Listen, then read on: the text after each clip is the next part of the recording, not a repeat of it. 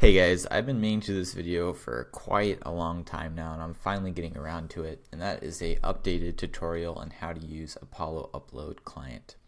So they made a change a little while ago on how they do it, and I quite like how you use it now. And if you haven't heard of this library, what it allows you to do is send or upload images or files to your GraphQL server. So now you don't have to create, for example, another endpoint that is a regular REST endpoint, or now you don't have to upload things to S3. You could just use this instead. So we're going to take a look at how to use this. So let's jump into what it looks like on the front end, and then we're going to look at the back end. So here is, and I tried to make this as minimal as possible so you can check out just exactly how the upload link or Apollo upload works. So you'll notice we are creating a using this function called create upload link, and that is pretty much the only thing we use from the Apollo upload client library. And then what we do is we use this link instead of, for example, an HTTP link, which you would normally use when setting up an Apollo client. Now there is Apollo Boost now, but you cannot use that with Apollo Boost. Anytime you want to use like a custom link, so this is a custom link that we're getting from this place, you're going to have to use the Apollo client like this. And when you're using the Apollo client like this, you also have to specify your cache. So here we're using a in-memory cache. So this stuff right here is just initializing Apollo. So we can actually send a GraphQL request, and then this allows us to also send files as well. And then we just have our Apollo provider, which is normal, which we wrap our entire app and pass the client in. So this should look super familiar if you've used Apollo before. The only difference is how you create this link. You're using the create upload link. And by the way, you can still concat things if you need middleware or afterware in your Apollo link.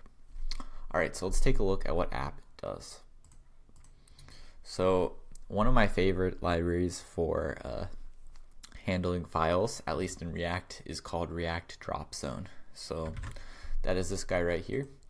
And what it allows you to do is just very simply have a drag and drop little, kind of like a little pop-up that you can add, and we'll see in a second, not necessarily a pop-up, but like a little box thing here that I can drag files into, or I can just click and it'll open up. So this is what drop zone looks like. So that is what this component is, and I'm using it with React, importing that with React Drop Zone, and that's how we're able to get an instance of a file.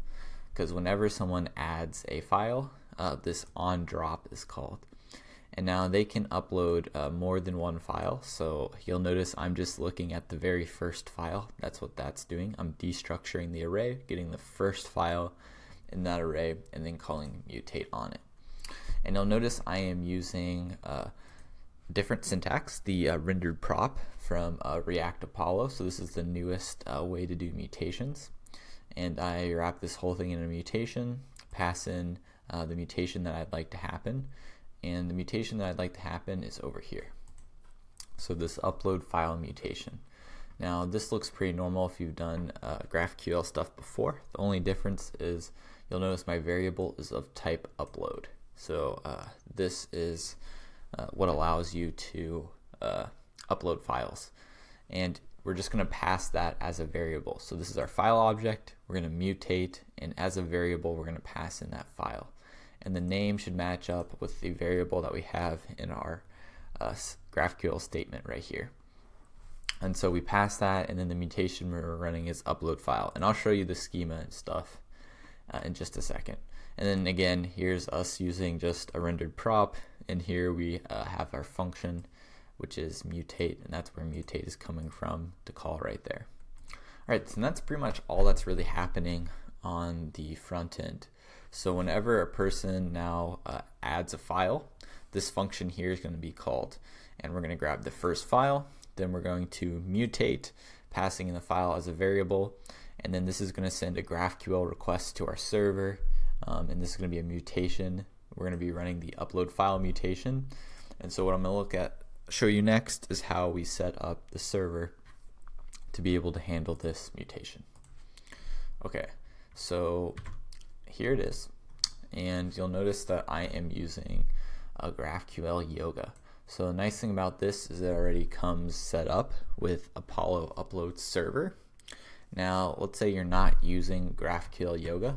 I'll show you what you can do. So here's Apollo Upload Server. This is basically the companion to the client, and you can add some middleware. So looks like they have middleware for Koa and also Express. So you can add that, or here's some custom middleware for other things. So you're gonna just add that, and it's very simple to add that. You just do that, and I guess you pass any options that you want. But GraphQL Yoga already does that for us, so we don't need to worry about it. And here you'll notice we have our type defs. Here's our schema. So the one interesting bit is you need to make sure you add this scalar called upload. And this is something that GraphQL Yoga already handles for us, and under the hood, that is what Apollo Upload Server does.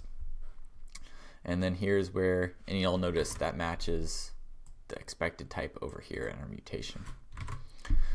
Okay, so here's our mutation. I'm expecting to get a file as an argument, and then I'm just returning true or false whether I was able to successfully upload it. We'll talk about this guy in a second. At the very bottom, we'll see I'm just starting up my GraphQL server, nothing special happening here.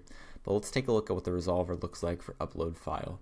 So the first argument, or really the only argument, is file.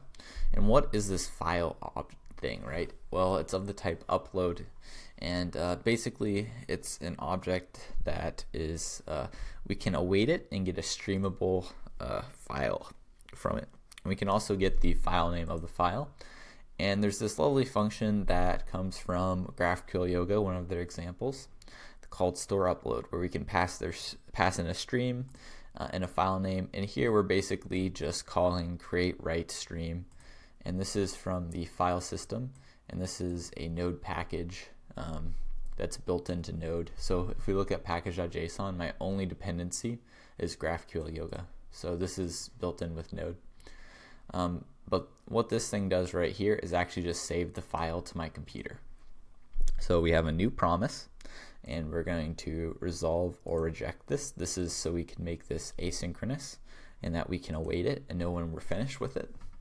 So we take that stream that we get passed in, and we're piping all the data, and then we're just writing it to this file. So whatever we put, this is going to be a string, and whatever we call that, that's the name of the file we're going to save to our computer. So we can use the file name that we're given, or if we wanted to, we could just append like maybe a random code at the end, and then .png or something, like that, or you can do pretty much whatever you want there.